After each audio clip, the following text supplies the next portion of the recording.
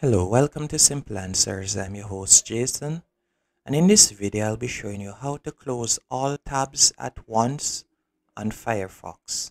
First, let's go into the app. Once you're in the app, as you can see here, I have more than one tab open.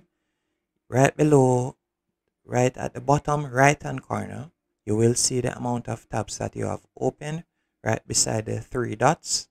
And you're going to tap on the number right there in the box.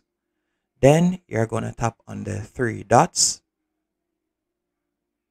And from here, you're going to select close all tabs. And that's it. That's how to close all tabs at once on Firefox browser. Hope you found this video helpful and informative. If you did, be sure to hit the like button and also subscribe. And thank you for watching.